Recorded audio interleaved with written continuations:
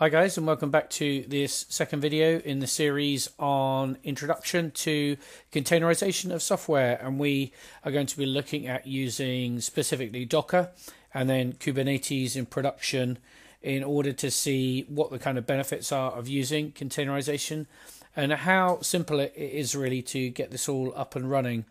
Now, as I mentioned in the first video, although I'm using Docker and Kubernetes, there are other orchestrators, there are other containerization products available.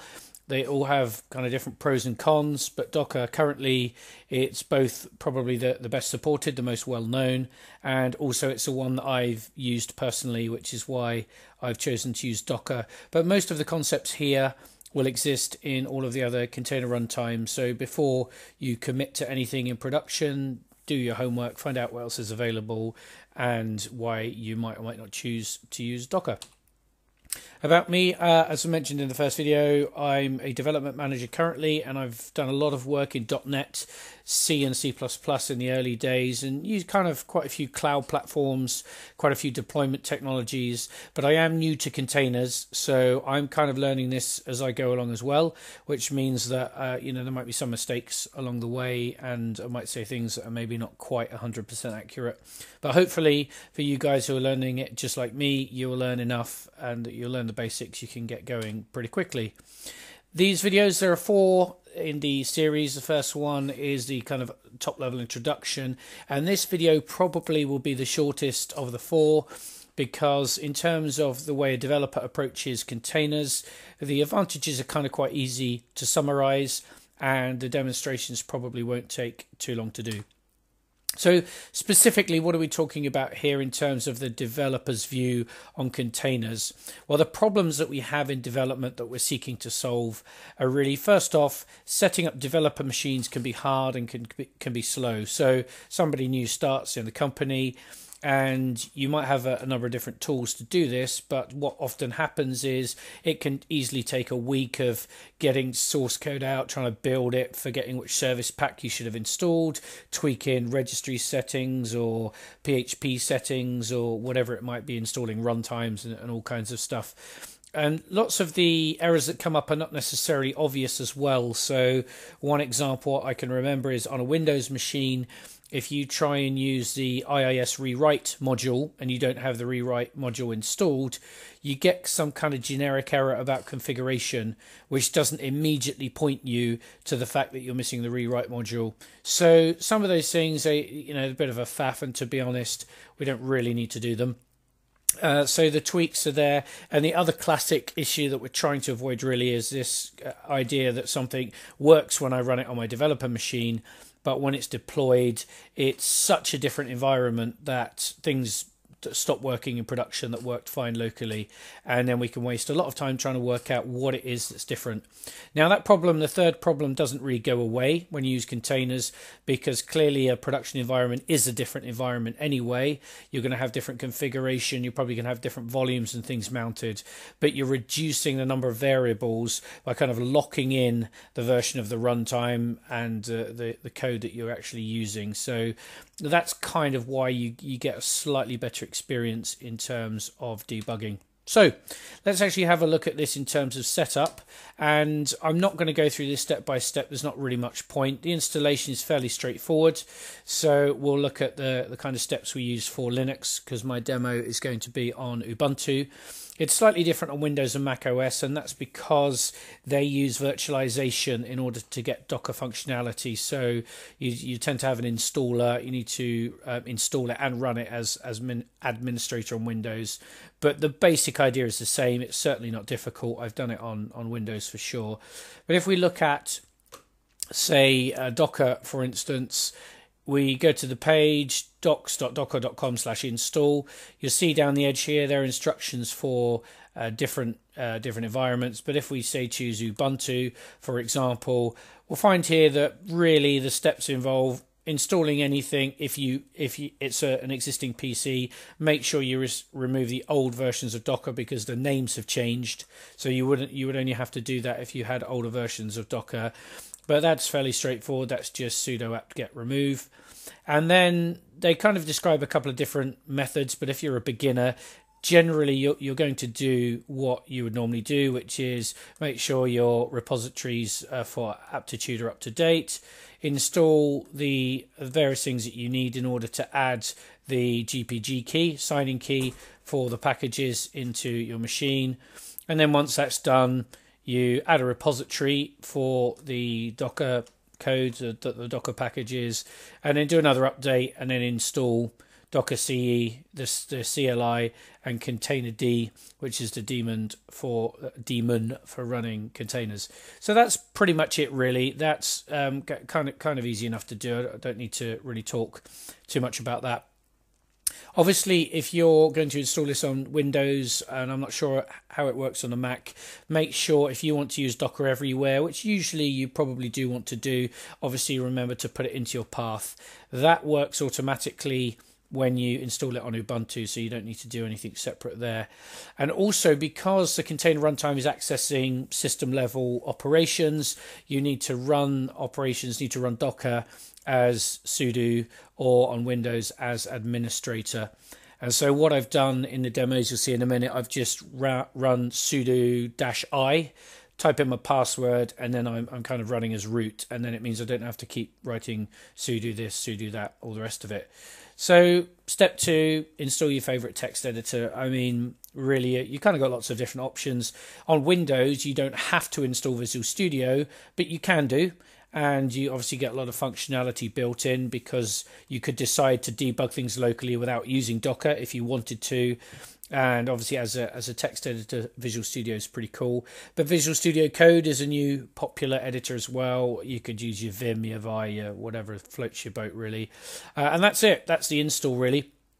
So that kind of brings us to how we are actually going to kind of build our application. So let me just kind of bring over my Ubuntu desktop, and if I open up my files, and I should have already done this but I didn't, and I go into document. So I've created 2 application folders here.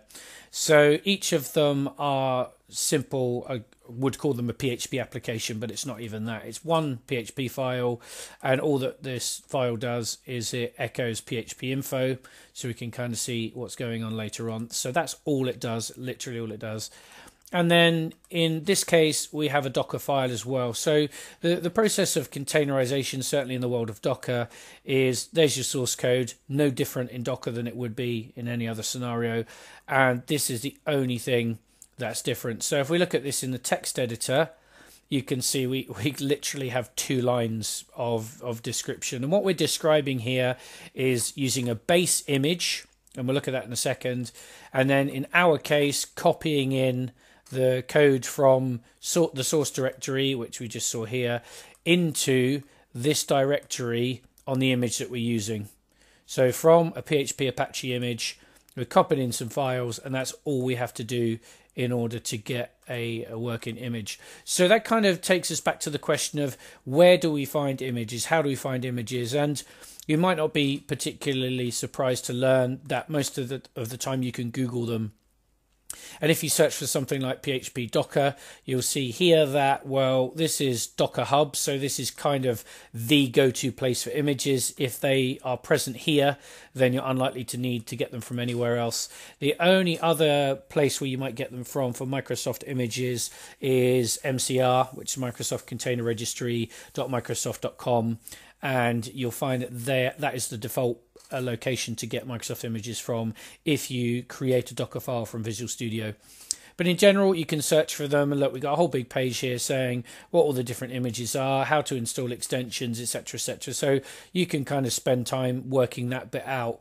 But I was kind of looking for the easiest thing that I could do here, and I thought, well, I could use the CLI version, but let's try and get a PHP image that's got Apache in it. So how do we get that? Well, as you can see, the label for this image is PHP, simple enough. And then the colon is basically a tag, and we will look at tags in a bit. But the tag in this case says used a PHP version, a dash character, and then Apache. And as you might imagine, there are probably hundreds of these different PHP versions and tags. Apache, CLIs, probably Nginx out there somewhere, all the rest of it. But if you look at that, and then we'll pop back to our desktop here and look at the Docker file again, you can see that I've taken PHP, which is what we just saw, version 7.2, and then I've got Apache. And because I have Apache, the default location for the files in Apache is var www.html. And so that's why I need to copy my file into here. And because I've called it index.php, when I actually run this up and I visit the page, I don't need to do anything special. It will just display my index.php as it would with any other default document. So that's kind of, all there is in terms of actually, picking the images. Try and use official images just for the reason, like you try and find official libraries, hopefully. They're more likely to be maintained, updated over time. They're more likely to have bugs fixed and security holes closed and whatever. So that's probably telling you how to suck eggs, but anyway. Of course, there are third-party convenience packages, so you might find one that I remember, for example, is someone was talking about, I think, Rabbit Message Queue, and they said, oh, there is no Docker image for it. So they ended up building their own version of it, and they've put that out there for people to use. But of course, you've got to balance the concept of, well, would I rather run that image myself and be responsible for updating it myself, or trust somebody that I might not know who may or may not be maintaining it? So you can find the convenience packages, but that may or may not be a good idea. And you can always build your own image. An image really is just a base image plus some other things on there, and then that itself can then be used as a base image for something else. So you can build these things up in layers, and a base image is no different than an intermediate image or a final image in one sense. It's just a case of saying, well, maybe I'll use the Microsoft base kind of .NET image, and then maybe I'll add just a couple of runtime elements that may be not present on that, and then maybe I'll keep that in my own registry to use as one of my own images. But in general, you can probably, certainly when you're beginning, find what you want on Docker Hub and crack on. So how do we build an image from a base image? Well, we've already seen the Docker file. We've seen that line that says from image name do something, and you can do more than one thing. Obviously, you don't just call one line per image, and you can use multiple images in a Docker file. So you could say, well, let's use one image with the build tools present to build it, and then use a runtime image, which is much smaller, to actually produce the final runtime. We showed an example of that in last week's video in the introduction, which showed you a .NET Core example. You can Google that if you want. Google .NET Core, and you'll find the example one with 2 images in. But effectively, you write some code, which we've seen, one PHP file. We add a Docker file, which we've seen, specify the base image and the steps to build. And then we simply run a build command. And what these elements are here, that's obviously the Docker command line executable. Build is what we're telling it to do. And then -t is the tag. So we give our image that we're building a name and optionally a tag. And again, we'll look at tags later. Notice though, importantly at the end is that which is the location of your Docker file. So if you're running this in the same directory as your app, then it would just be dot, but you could put a path there as well. And I've cleaned up this Ubuntu image.